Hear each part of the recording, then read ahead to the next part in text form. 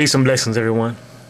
So it's been a little while since I last did a concepts and ideas video. And I want to share with you one that I just thought of today.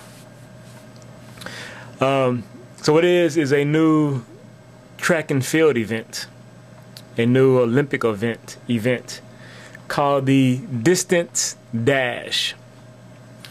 And what it is,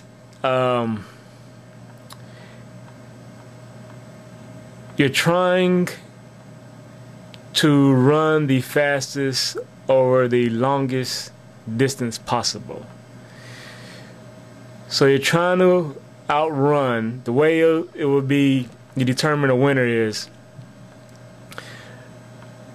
you start off as if in your in say a 100-meter dash. Start off at the blocks, all right, side by side.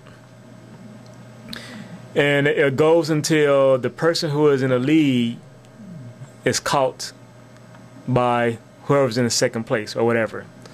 To the person in the lead is caught. That's what it is. So imagine this. You have Usain Bolt, who just won the gold medal, the fastest man in the world. You put him on the blocks, you line him up. At his top speed, at Usain's top speed, how far can he run before he is caught? And so it is combining, because like take the 100-yard dash. Well, I mean 100-meter dash. Sometimes runners can catch up to someone and win within the last 10 or so meters. So some runners don't really get into their full stride and top speed until the last 10 meters or so. Now,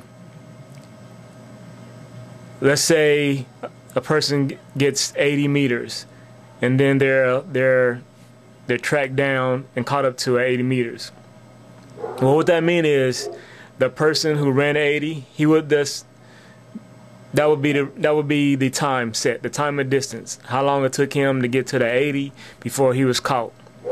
Now, what it requires is he would need to work on getting longer distance with that speed, and the person who caught up to him would need to work on obtaining his optimum speed quicker. So you see how it works?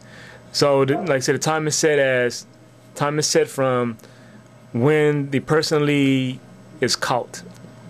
So once again, you're trying to run your fastest the furthest. So it's speed and distance. Just an idea. God bless. Peace and love.